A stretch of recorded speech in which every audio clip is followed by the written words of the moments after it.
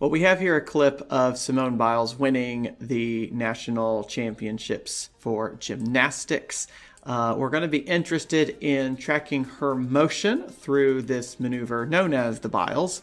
I've gone ahead and set up a reference point here in Tracker. Tracker is able to examine her velocity, her rotational speed, etc. if we can give it a nice fixed reference frame. So what you'll see is that this green dot is going to follow the little blue dot in the gymnastics logo there. It only gets covered up once, so there's probably going to be one little spot that might not be entirely accurate. But what Tracker is able to do with that is set up a reference frame that accounts for the camera's motion. So what you see down here in the world view is the frame moving around to keep the background consistent. So whereas up here, the camera is moving around, this bottom view here corrects for the camera view. So if I press play again, we can watch one on the bottom. You can see that the view is moving around so that the folks in the background are staying at a consistent place. So if you were there, this is what you would have seen apart from the camera moving, which is pretty cool.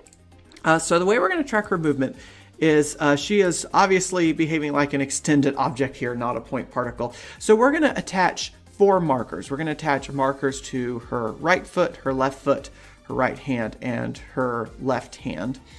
And so I'm going to go through and I'm going to track each of those. I'm pretty sure I won't be able to do this automatically, so we're going to put in a time lapse here of me clicking on each of her feet and hands here.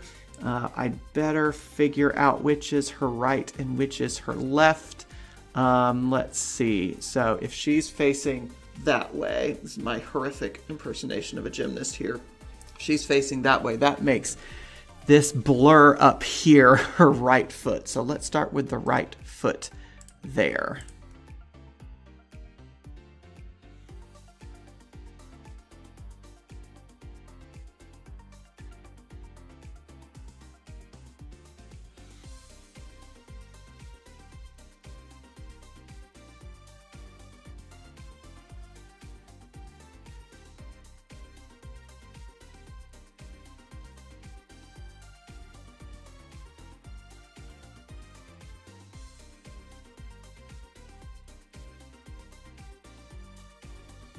And I do have to keep track of her right foot and her left foot separately because they do separate at the end here, right? So her left foot kicks back that way. So now let's go back and do the same thing for her left foot. I should just be able to follow the traces for the right foot for the most part.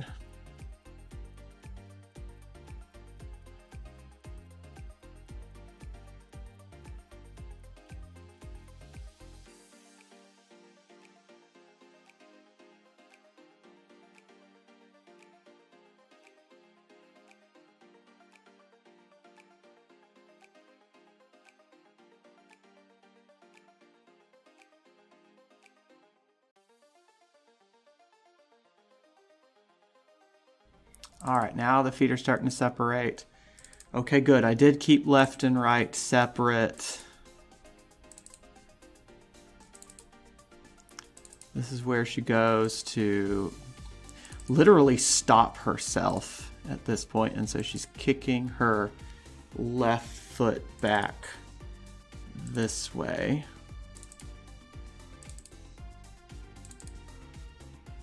There we go. Okay, so if I look at her feet now, let's take a look at right foot and left foot.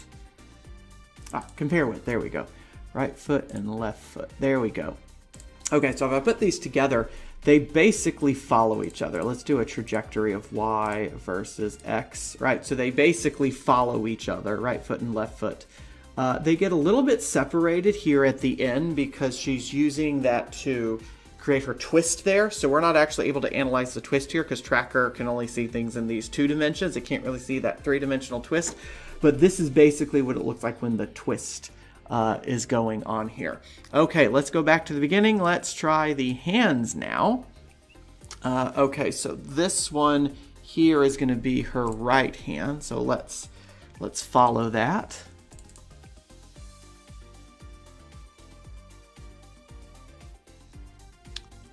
I literally see no hands. I don't even see a blur there.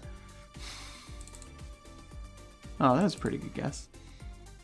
All right, now her face is that way. So if her face is that way, then this is her right hand.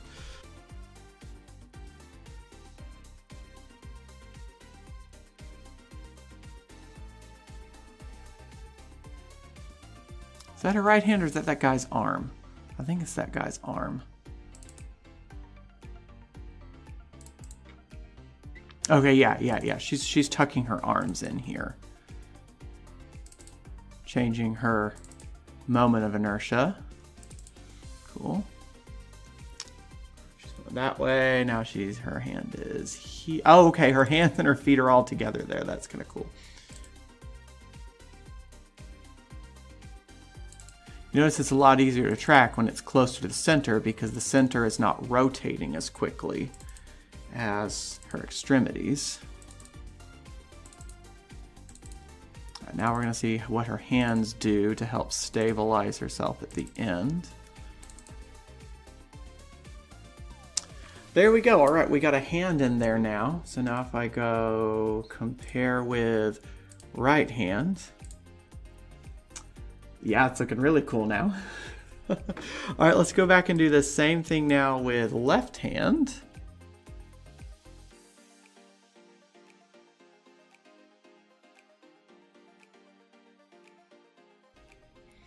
All right, it's easiest to find them when they're on the ground. This is a really good example of how when something is rolling, the bottom is stationary, right? Because her hands are stationary when she reaches the bottom there. Her legs are stationary when they reach the bottom there. That's her left side. Okay. So now she's tucking her hands in. There we go. Hands are together there. There's a left hand. All right, there's a left hand. Should have asked her to wear a bracelet on one hand. Or one wrist so that we could tell them apart. Yeah, that's left hand there, left hand there.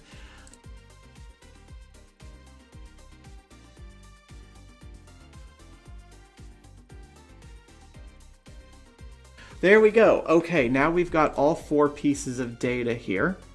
So we're going to go compare with left foot, right hand, right foot. You know what? Those are actually difficult to tell apart. I think I do need to give these folks different colors. So let's go with a green. I'm going to make it a dark green for the sake of the viewers. And then the left hand, excuse me, and the right hand, I need to change that color. Purple? All right, did that change these? That should have changed these. Might need to remove these, put them back on. Boom. All right, so there's the right foot and the left foot. Again, they follow each other pretty well. Excuse me, this is actually the end point, isn't it? Because this is the end at the left, because she's moving to the left. So you notice they get separated here. Yeah, so here is where she's doing the tuck. This is where she's got that last flip there. A right hand. You notice that the hands and the feet kind of move in counterpoint with each other, because when the hand's at a minimum, the feet are at a max. Feet are at a minimum, hands are at a max, and we'll put in the left hand here. It follows the right hand pretty well. They get separated over here. That's where she's doing the twist. So that's where all 4 limbs are operating independently to change her moment of inertia. So we've got a foot landing here, hand landing, foot landing. One of the things I like about Tracker is that when you go back and rewatch the video, you can follow the highlight along the trajectory. So if you follow the highlighted point here, you can see there's a landing, then we go up, and there's the next landing, and then we go up, there's the next landing, then we go up, and now we don't come back down till we're done with this twist. And you see the twist is really this mess in here, right? So the twist is the messiest part of the graph until she lands here, and then she does stabilizing over here. So this is what stabilizing look like. Now, one of the cool things that Tracker will do for you is it will assemble all 4 of those into a center of mass, right? I'm not going to attempt to track the center of her body somewhere, not even sure where that falls exactly physiologically. So what we're going to do is just have those 4 points determine the center of mass for us, because hands and feet about the same size, probably about the same mass. And so what I can do is create a new point called center of mass. Oh, there we go. And now I can select the 2 feet and the 2 hands. There we go. And now I can track where her center of mass goes. Let's change the color of this to, how about a teal over here? I just need it to stand out compared to everything else. And then let's give that a little bit easier to follow footprint. How about we haven't done a triangle yet, so we'll do a solid triangle. Can I change the size of that? I don't think I can. Okay, so now what it's doing is taking all 4 of those and it's averaging those 4 points together to form her center of mass. Now currently her center of mass not on her physical body because of the way she's contorting her legs over here. So why don't we click play and we'll follow that center of mass. And you can see the center of mass just keeps swirling around really there at the beginning. Yeah, really cool, really cool. Let's see, let's get a look at the entire trajectory on the graph. So we'll do Y versus X here. Cool, so this is what her center of mass looks like as a trajectory. Again, we're going to read this from right to left. So we click play. There's one turn. There's the next turn. And then up here, this is the interesting part, right? So this is where she is gaining some momentum there. And then this is where she's using that momentum to launch up into the air. Really cool. Let's get an idea of how quickly she is moving. So instead of looking at the positions, let's look at the velocities. Let's go velocity magnitude versus time. Now this is going to be, I mean, obviously velocity is messy, right? Because it's always based on the, it's always based on 2 data points. So any error you had is getting compounded. But there's also the fact that if you actually click through this, every other frame is frozen because it's just an artifact of how I was able to screen grab the video. So it's going to oscillate a bit more than it should. But if we pay attention to the general trend, let's see how well she does in terms of her speed. She's getting up to a maximum of about 8 meters per second. Right? If you notice, her center of mass is very rarely at rest. Right? It gets close to 0 down here. That's technically not 0 yet over there. It's at like 0.64 meters per second. For reference, 1 meter per second is walking speed. So when she tops out at about 8.25 here, 8.37 up here, she's going 8.37 times a standard human walking speed. Right? So that's pretty fast, right? 8 times walking speed, hurtling through the air there. Interestingly, her fastest point is not during the twist, right? So during the actual leap there at the end with the twist, she's got a nice consistent speed there of around 7.5 meters per second, but her maximum is actually back over here somewhere. Looks like, when does that maximum occur? That maximum occurs just as she's landing to do the twist, right? So this maximum here, let's go to just before that. That occurs just when she lands, because that's when she has picked up the most kinetic energy, hits the floor with that much kinetic energy, and is then able to rebound off to go sailing through the air there. And she gets about the same when she returns to the ground at the end. So think about going from this peak to this peak as how much speed she loses due to the collision with the ground and to air resistance.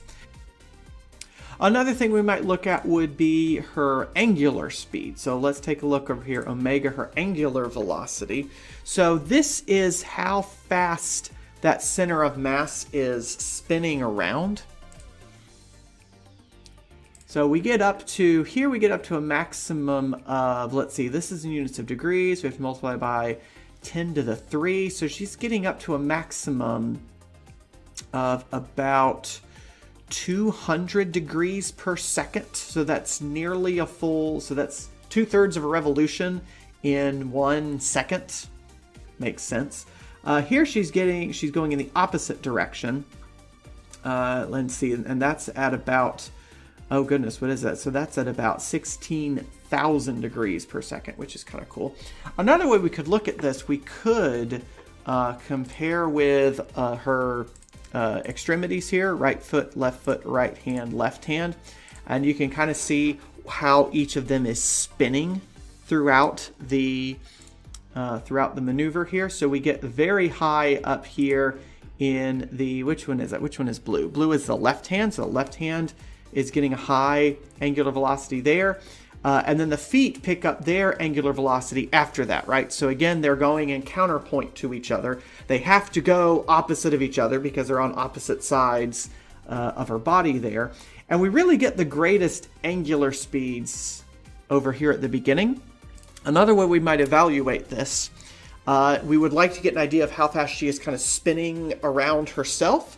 So what I could do, instead of having my coordinate system keyed off of the reference point there, I could just make it reference off of the center of mass, right? So if I do that, if I make my coordinate system go off of center of mass there, then now when I go to look at her center of mass, gosh, that's going to be quite messy there. Let's take a look now. Instead, first let's take a look at the trajectories around the center of mass. So let's go Y versus X here. This is what all four of those extremities are doing around the center of mass. So the center of mass measured from itself is always at 0, 0. And what you're seeing here in this bicycle wheel looking graph is all four, is the two hands, the 2 feet, the 4 extremities going around that central point. So if we go back to the beginning, I can see that, let's see, I would like to track her right foot particularly. Let's just pick something to find where we start. So we're going to start out, looks like up here. And so if you follow this thing around, you get an idea of where that extremity is in relation to the center of mass. And they basically spin around in a larger circle. And then suddenly they're all going to collapse down to the smaller circle. That's where she tucks inward. And you notice that they're moving faster now, right? Because you move those extremities inward, you're going to get a lower moment of inertia. You're going to get higher angular velocity. Same thing. Let's take a look at her angular velocity. Let's do that one versus time. Should we do it versus time? Yeah. Let's do it versus time. So we're going to start at the beginning over here. There we go. And now let's watch her angular velocity as we go through. So you see, this is no longer them spinning about that reference point. This is now them spinning about the center of mass. So we're taking this center of mass motion and correcting it. So this is basically what her body is feeling through this, that there's going to be some pretty good angular speed there at the beginning. And then as we go into the Biles here, this is where it starts to spike, right? This is where we get a whole lot more. And you notice they're also getting a lot different from each other. So again, the red, the right foot, is kind of going opposite of the purple, the right hand, right? And same thing. So interestingly, the left hand here is going opposite of the right hand as we go into that. That's interesting. And then everything kind of settles down there.